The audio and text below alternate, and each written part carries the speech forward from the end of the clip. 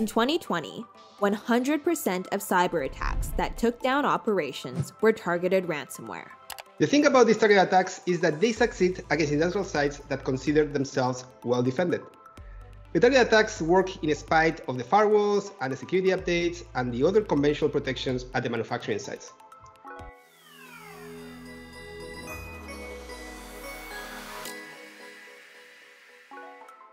A big part of the problem here is complexity.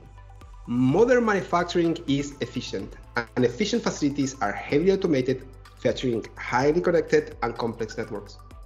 Manufacturing operations generally involve a lot of different silos.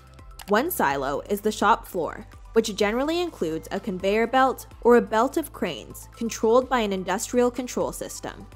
That control system itself takes high-level direction from a manufacturing execution system, or from IT systems, and more recently, from cloud-connected systems. This is a problem. Internet-connected networks are much more exposed to targeted attacks than manufacturing control networks ought to be. When internet, business, and manufacturing systems blur together, the weakest link prevails. The result is that manufacturing systems are not properly protected against ransomware. Let's take a closer look at how a typical targeted attack follows the cyber kill chain. Step 1.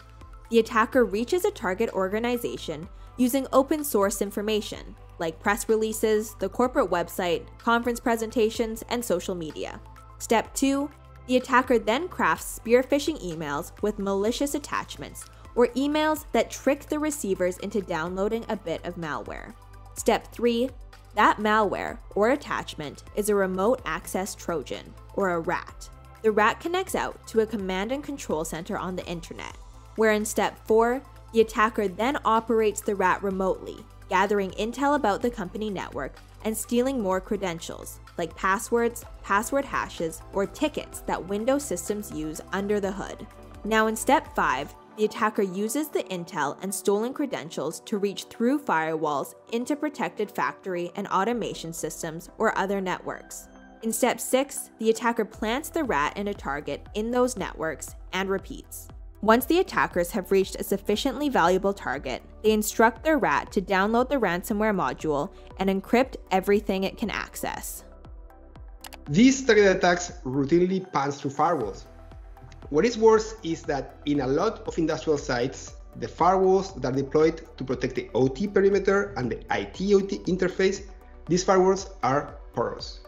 Modern plants have a lot of demands for connectivity. For example, the manufacturing execution system needs to integrate with the enterprise resource planning system. Remote contractors may require remote access into the OT network. Everybody today wants access to live industrial data. That includes cloud systems. All of these end up being connections through the IT-OT firewall, and every one of these connections can and will carry attacks such as ransomware. Secure manufacturers are addressing these problems in the following ways. Firstly, secure manufacturers separate business-critical from production-critical systems. Secondly, they inventory and map out production-critical systems and their communications. Third, secure sites prioritize production systems by their level of criticality. Fourth, these sites segment their networks using defense in-depth strategy with layers of networks and firewalls. And that strategy includes a layer of unidirectional security gateways at the IT-OT interface. Proper segmentation is key. Correctly defining systems as reliability critical will go a long way to deter ransomware. Manufacturing sites should prioritize the defenses of these reliability-critical networks.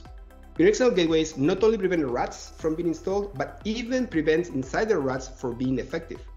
When RAT malware gets into the factory floor, for that RAT to be effective, it has to connect out to the command and control center. And there has to be a way for the attacker who uses the control center to send commands through the internet, down that connection, and back into the RAT. None of this works with a unidirectional gateway as the OT-IT interface.